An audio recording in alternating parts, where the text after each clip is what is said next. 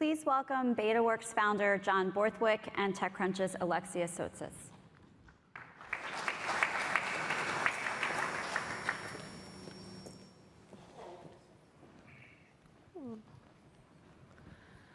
Hi, everybody. Hi, John Borthwick. Hey, Alexa. Congrats on Instapaper. Thank you.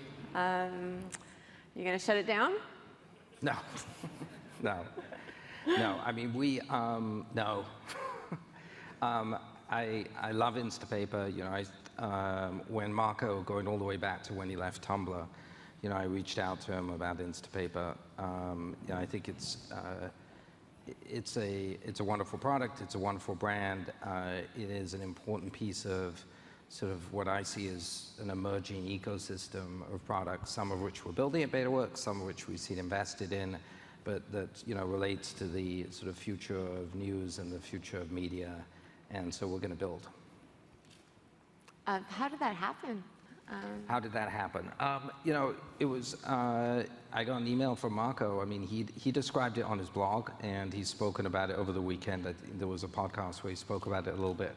I got an email from him which came in, I think, at about 2 a.m., and I got it the following morning, and he said that he was, you know, lying awake and trying to figure out, you know, how he could balance his priorities between, he's got the magazine, he's got some new things that he wants to work on, he's got a family, and he's got Instapaper.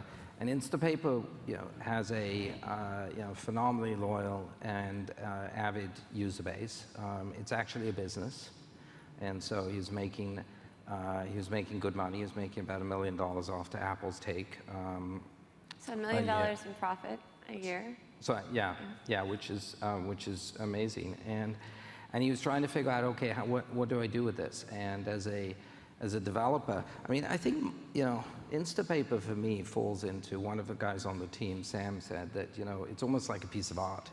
It's like one of those pieces of software that was so simple and that sort of redefined how you would read things and, you know, sort of managing your reading list online.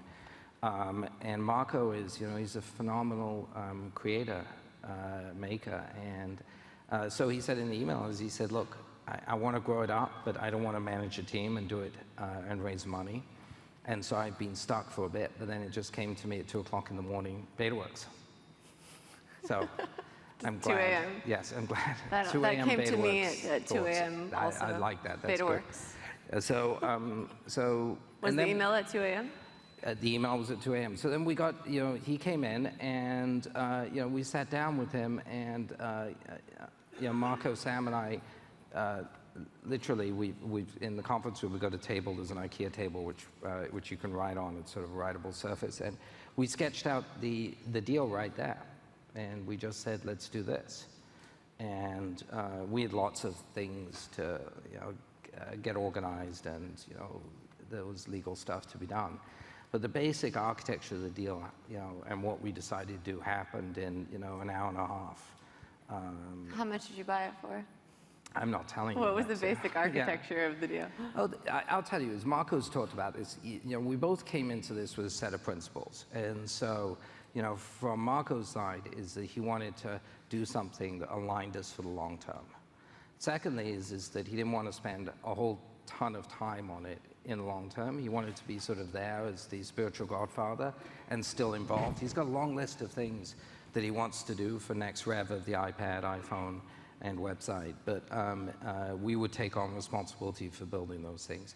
And then what we wanted was we wanted to be aligned so that if we, you know, made more than $1 million, you know, continue to grow the revenue, he would be happy about that, we'd be happy about that. So we've got a, you know, very simple structure, which is sort of, you know, a combination of, you know, we have the majority ownership and there's some rev share, and we go forward and we're going to build this thing.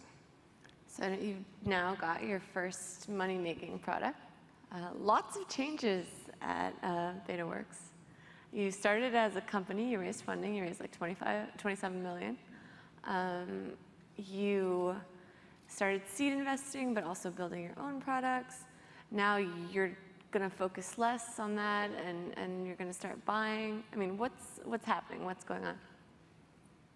So So when we started Betaworks up, we started up about 5.5 years ago, and there was a small team of us, and we put our heads together and we said, can we create a platform for where we can build things, we can buy things, and we can seed invest off the same platform? And it's, on one hand, I understand why that's so strange to people. On the other hand, I don't understand why it's so strange, because I view those things, they're just different ways of interacting with innovation, right? Building, buying, and investing. And, if you speak to, I remember I did a interview with Kevin Rose, and Kevin was asking me about this, and he said, he was running his studio, Milk, at the time. So it was prior to going to, over to Google Ventures, and prior to us buying Dig.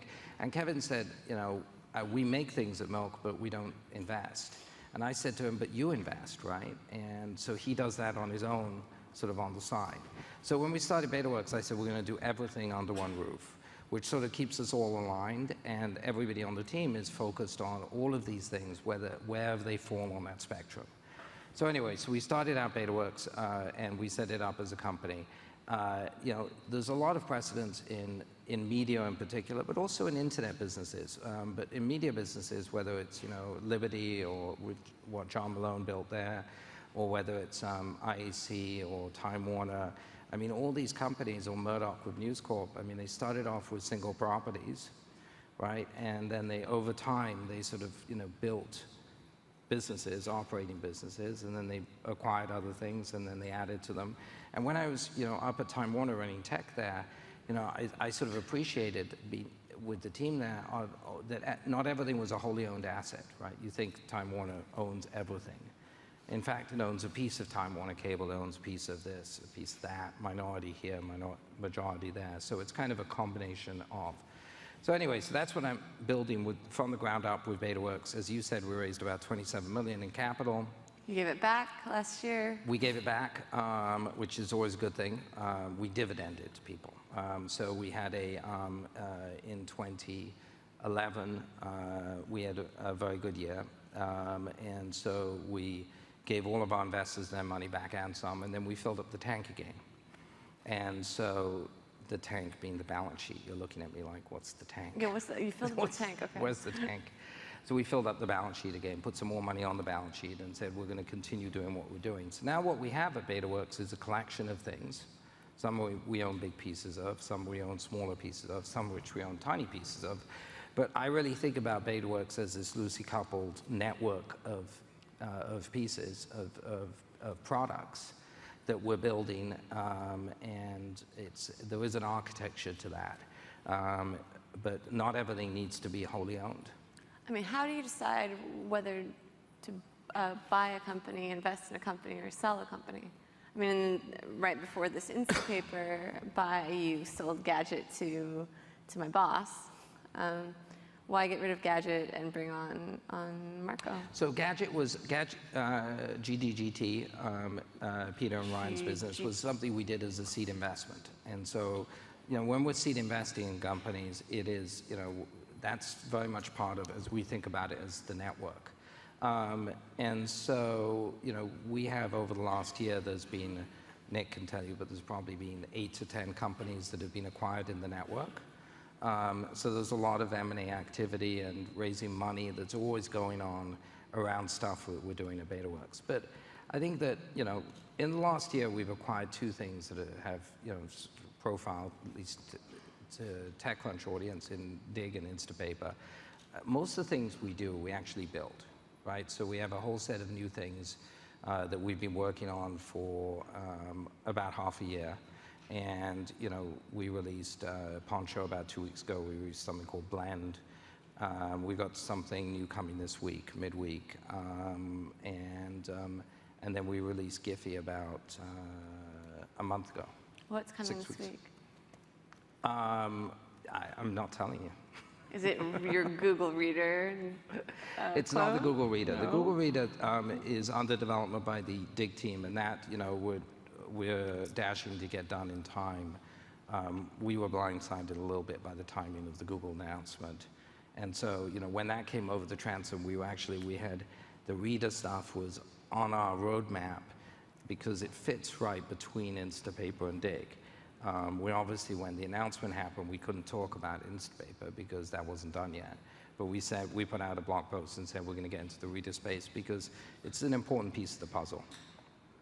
So you're buying something like Dig or something like Instapaper, and they're not necessarily high growth assets, and yet after your Dig purchase, the company grew like 93% in a year, something like 75K to... Yeah, so look, I mean, we love growth, right? We love building businesses that, but I think that there needs to be also a couple of, first of all, the key metric that we focus on is engagement, is sort of core engagement around the products, right? So there's a wonderful fashion blogging network called Blog Loving that, you know, we identified and went out to Sweden to buy a big piece of, and then we brought the team here.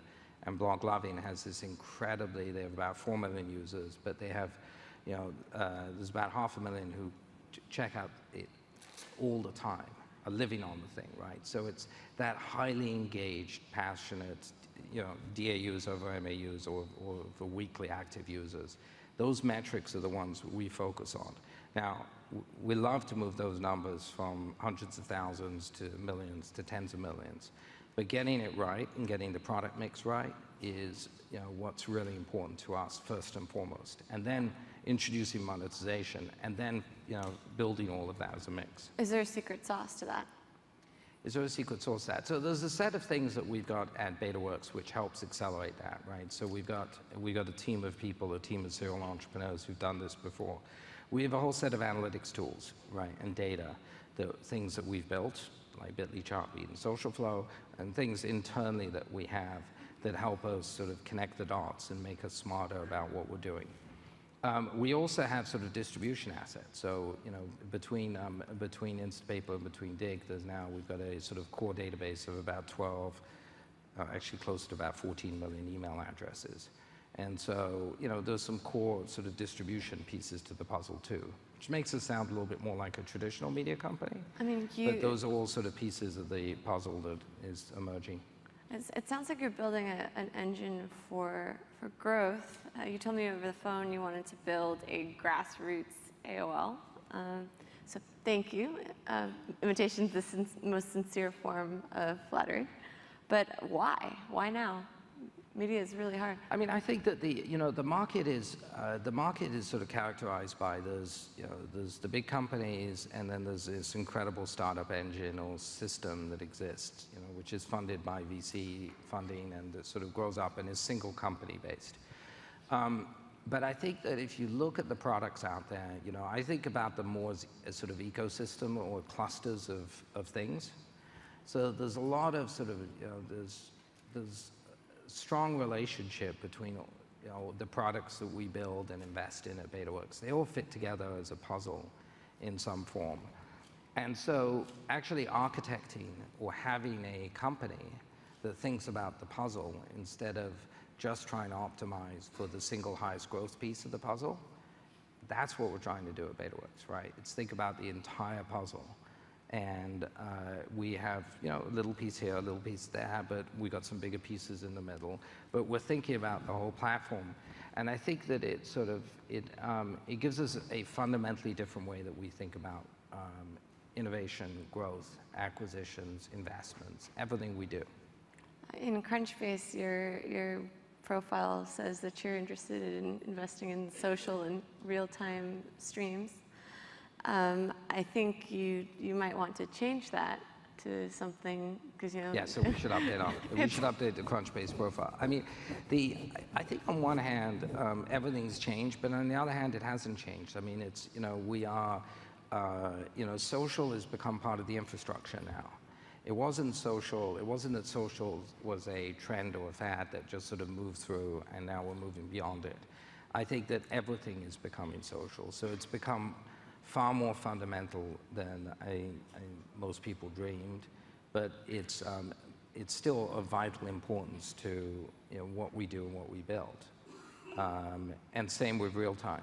So are you raising more money to fulfill Are we this? raising more money? So we are, you know, because we're sort of company of companies, right? The actual factual answer, well, there's two answers. The first is no comment, thanks, No comment, Alexia. okay. The second answer is we're always raising money because at some combination of the holding company, in other words, Betaworks, or the individual subs that we've created, things like Bitly, Chartbeat, so on. You know, last year there was money raised. Every year there's been money raised into one combination of those. We've done debt, we've done equity.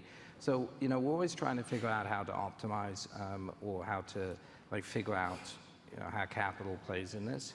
I mean, the good news is that we have this sort of evergreen vehicle because we have the ability to either, if we want to, we can raise more money, or we can sell down some existing sort of secondary positions of what we have, which is how we monetized, you know, a good deal of that dividend before. So it's like running a company. It's not so exotic. It's we're becoming a company. Which one of your assets are you selling right now? Is it Tapestry? Are we selling? We're not selling. Is anyone in the process of being acquired? I'm not telling you. You're not telling me. Does no comment just mean yes? Sorry? Does no comment just mean yes? Like I said, it's like, you know, there's yes. Yes. What is your most interesting product of all of your collection? Oh, you know, most interesting. So yeah, I wake up one morning and I think something new that we produced, like this game which is coming out this week, is one of the most interesting and beautiful products that we've created. Or I look at something like Giphy, which, you know, we released maybe 6 weeks ago, and is sort of the first real GIF search engine on the web.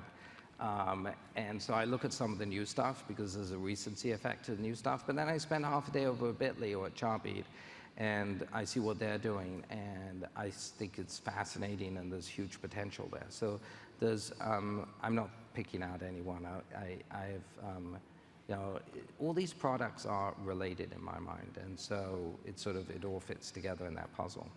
It's the puzzle that fascinates. So you're releasing a game this week. I heard game. Yes. It's a game. Yeah. Right. Wonderful. Thank you, John. Yes. It was wonderful. Thank you. Hi, everybody. Woo.